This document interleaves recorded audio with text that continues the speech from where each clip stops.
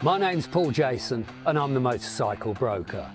Today we're going to be riding the 1974 Kawasaki Z900, a legendary machine from Japan that rocked the motorcycle world.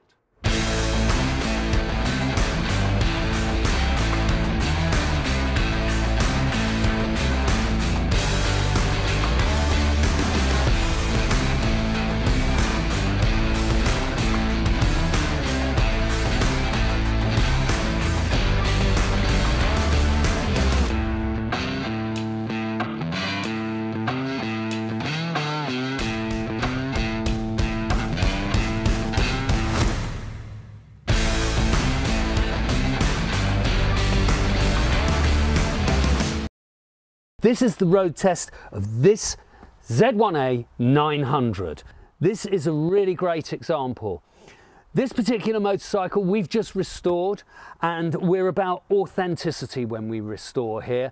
We don't do shiny bikes that are shiny only for magpies. It's about absolute authenticity. There are differences between this and the 73. For example, the tank badges, they're much bigger on this one. And the paint scheme's completely different, and a different candy green to the 73 bike as well. They had a candy green in 73, but also the hand-painted graphics on the petrol tank are very different to the 73 and the 72. Wheel rims on this particular motorcycle, they were date stamped with coded date stamps. They're all correct for this month and year of production on this motorcycle. The engine and frame, of course, they're the correct ones for this motorcycle as it left the factory. The front disc and the rear swing arm as well has coded date stamps on. They're all correct for this motorcycle. We have been very careful about how we've restored it. For example, it's now running exhaust pipes that are replica pipes, so they don't have the stamps on. They're exactly the same as the original ones, except for the baffles are slightly longer. The original ones with the original date stamp, they don't last long. They rot from the inside out. So what we've done is we're taking them to pieces. We're cutting out all of the rot. We're dropping in new pieces so you won't be able to see it once they're chromed. And then we're re-chroming them, and they're going to go in a bag for the owner if ever he sells it with those pipes. But at the moment, while it's being ridden on the road, it's far wiser to ride it with these beautiful replica pipes. The saddle is a replica cover, but we do have the original cover, which is in a bag going to the owner. The reason we changed it was because it had a small tear in it, and that tear is only ever going to get worse. Carburetors on these motorcycles were often swapped around for later ones because as the motorcycle developed up until 1976, they refined the carburetors so it became less problematic. So quite often when you buy one of these bikes, they won't have the original carburetors, and they'll be very hard to find if it had the later carbs on. Air boxes are usually ditched in favour of K&Ns. They don't run better with K&Ns. They sound better, but unless you're a race tuner, it just doesn't make any difference. It makes them worse, and they fill the carbs up with water as well. But it's designed to run on its original airbox where it runs the best. These are very torquey motors. They're great for long distances, and I would happily jump on this and ride to Spain any day. You will notice on a long journey a tingle through your fingers and through your feet from vibration between 70 and 90 mile an hour. It does go after 90 mile an hour. So long journeys, sometimes you get numb hands and sometimes you feel it through your feet. But it's a great bike for long journeys. The saddle is so comfortable. The handlebars, the positioning of them is fantastic. The British press slated this motorcycle, saying it didn't handle, and it's not really true.